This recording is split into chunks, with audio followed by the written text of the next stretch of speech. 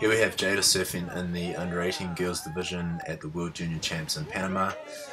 You can see on this first wave here she's linking her turns together nicely, good speed and power in those turns and flowing with good control.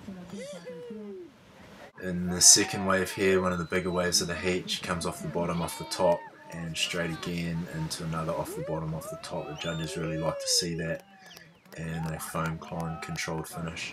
This was one of the highest heat scores of the day in the girls division and was definitely in their excellent category. Jayda Martin-fitzharris.